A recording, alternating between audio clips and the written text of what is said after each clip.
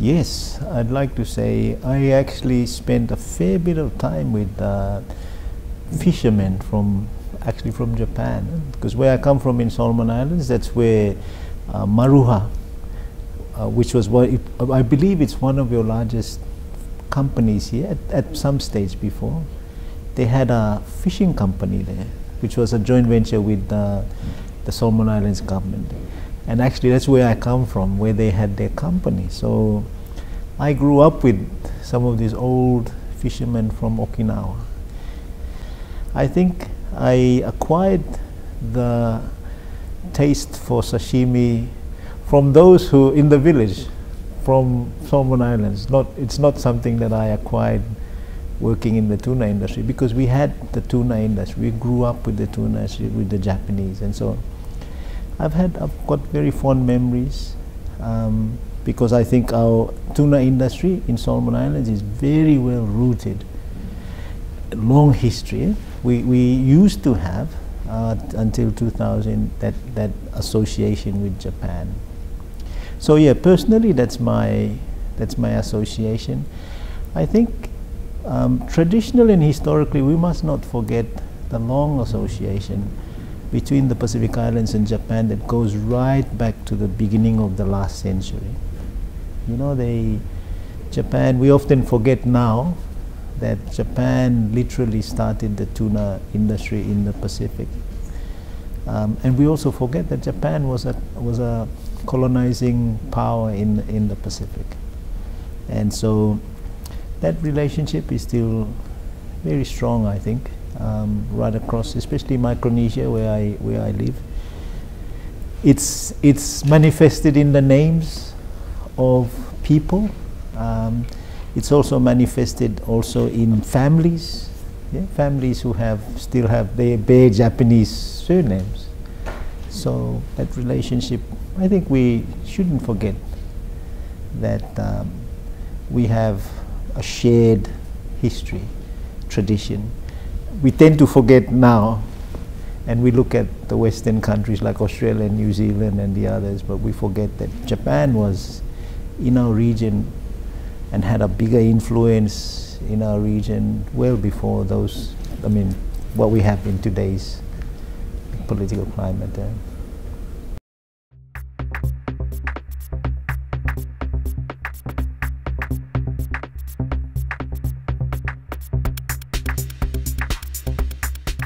If you're looking for milestones as what are the most transformative things that have happened in the Pacific Islands, the establishment of the PNA office in 2010, plus the assertion, I think, the implementation and full development of this vessel day scheme, these instruments or rights-based instruments driven by the PNA have been probably, in my personal view, been the largest transformative thing that has happened in the Pacific. And largely in shaping the Pacific, I think what we need to appreciate is that much of this has come about also because there's been changes that we've seen in the international fisheries dynamics. You've got this Tuna Commission that provides the framework under which we are allowed to then develop limits. And then the PNA have taken advantage of those.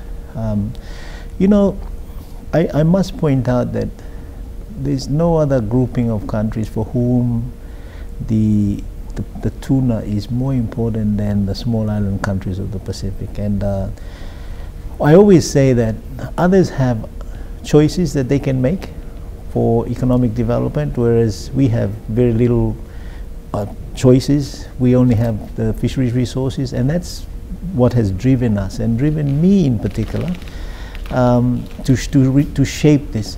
And I'll tell you what has also driven me very much is my growth with the tuna industry in Solomons.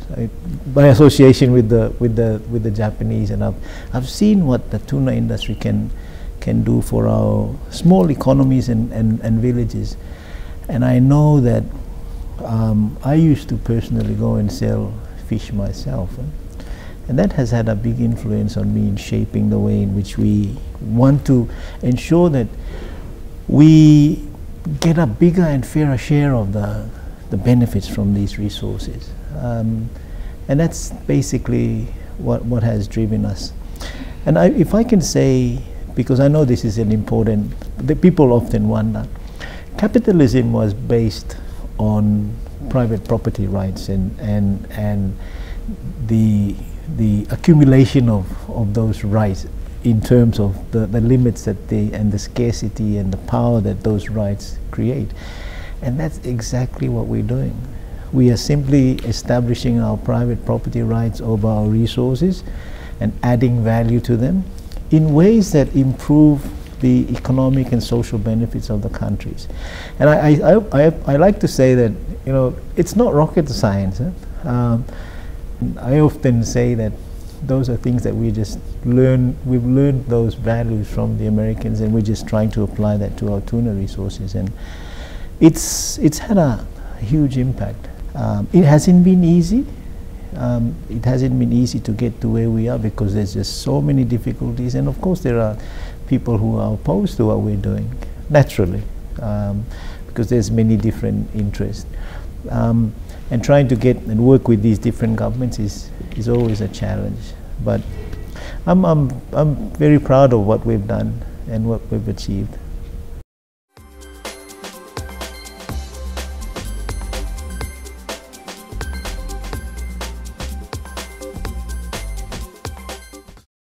Let me just say that, first of all, Japan is a very important development partner to the Pacific Island countries, and I think to that extent Japan will always be an important development partner. When many of our countries became independent in the early 70s, or even some of them before the 70s, they had already developed some ties with Japan. And so it doesn't come as a surprise that some of the very first agreements that these independent Pacific Island countries signed when they became independent was with Japan, largely because it was based around fisheries. And there was a very strong link at the time with Japanese fishing access and aid.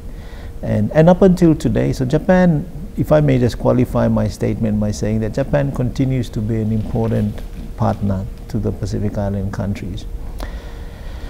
It's just that in the last few years, as countries have developed and they have more choices now, their national interests are a bit more defined. You know, when in the 70s, it was, the world was divided up between the Soviet Union and the US. So you didn't sit on the fence. But I think with the breakdown of all those now, you see a lot more choices, and then you've got national interests that are more prominent now, and so you're seeing the emergence of China. You're also seeing the emergence of Russia. Even Cuba is becoming an important player in the health regime in the Pacific, and no one ever imagined that we would actually have diplomatic relations and actually be sending our students to Cuba, but it's happening. So the world is changing, and with that too, I think our reliance on Japan as a primary source of development provider has also reduced. And so for me, what I'd like to see in the long term is our development partnership should be about promoting independence of our countries. And so we all have a role to play, but I don't want to see us being totally dependent on others, because, you know, I'm conscious that is your hard-earned taxpayers' money that is being used to support the countries. And so I would rather like to see working with the donors like Japan, the European Union, to support us to graduate out of aid dependency, not to depend on aid all the time. I think there is a role for us. There's a lot of things that we can learn from Japan, and we should learn from Japan. Japan has been able to demonstrate that it is a country that can develop from very limited natural resources. It's invested in its people, Research and development is a very important thing in Japan. Your technology is up there, largely because of the investments that you've made in research and science and technology. And it's your people that you have invested in. And I'd like to see those kind of values being shared with us, because ultimately we can only help ourselves.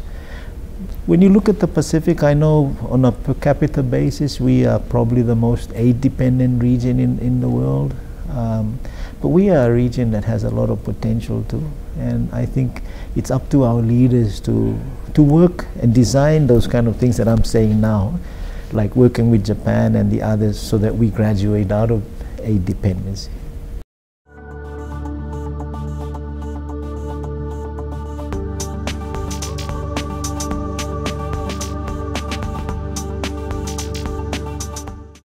I think you're playing a wonderful role in bringing a better understanding from us. There is an important partnership role that you can play in bridging that understanding. There is a limit, I think, to government relationships. That it's very well defined and confined, what I mean, to rules and other things, whereas you're not constrained by the confines of diplomacy, and so you are able to reach out to others within Japan and also in the Pacific Island countries. So I think you're providing a very important opportunity, and I'd encourage you to continue to build on that, because it's not just bringing people like myself to talk about fisheries, but there's a whole range of issues that are affecting the region. The Pacific, we should not underestimate the importance of the Pacific Ocean, where the Pacific Island countries are situated. Because the climatic conditions and the oceanographic conditions of the Pacific Ocean has global ramifications for weather patterns and storms in Europe and so we can't underestimate the significance of that. And I think to that extent you have an important role in bringing us and bringing that understanding and that dialogue that governments won't be able to do.